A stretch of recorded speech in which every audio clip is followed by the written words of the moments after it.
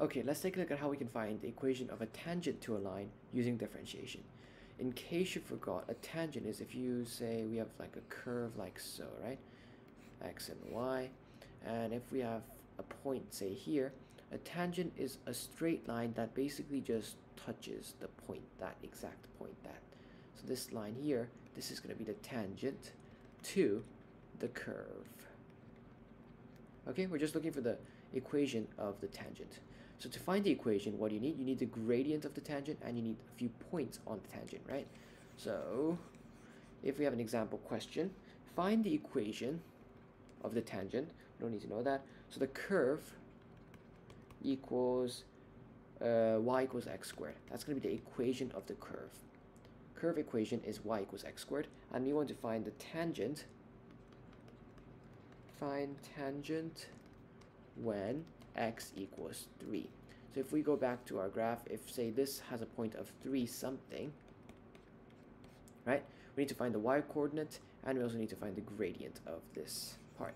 The gradient function is dy over dx, right? How to find the gradient of this original curve? Well, 2 times x is 2 and x, and we minus 1 from the power, right? So that's going to be 2x to the power of 1, which is just 2x, right? This is the gradient of the curve. Now I can find the tangent when x is 3. Well, the gradient is 2x, right?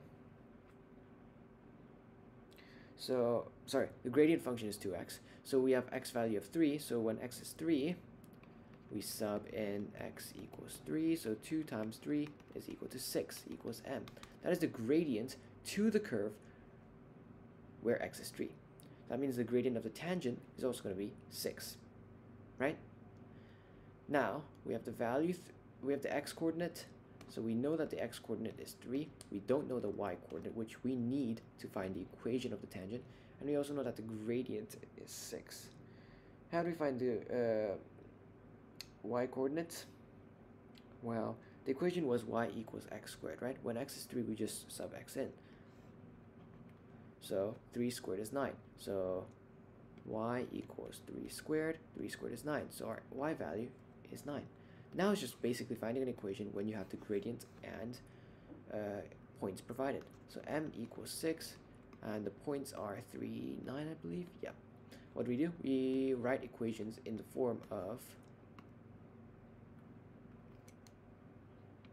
just bear with me, y equals mx plus c, right? M is the gradient, y is the coordinate of y, x is the coordinate of x, and c is the y-intercept. Y-intercept, in case you forgot, is basically just where oh, actually we're finding a tangent, so it's going to be a straight line.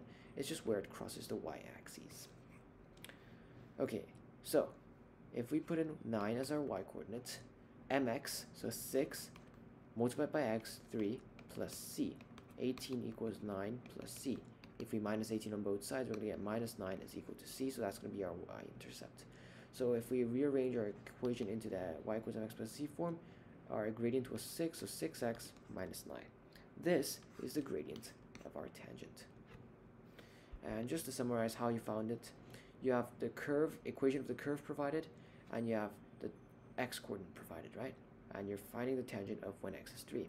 dy dx, the equation to find the gradient gradient function, sub in the coordinate to find the gradient of the tangent, sub x value to get the y value, and that's give you 3, 9. Remember, you don't sub the x value into the gradient function. Actually, you do sub it into the gradient function, but to find the y value, you're not going to sub that in there. You're going to sub it into the original function to find the y value, because that's how you find the coordinates. And that'll give us, just rearrange into the form of y equals mx plus c to find the equation of the tangent to the curve.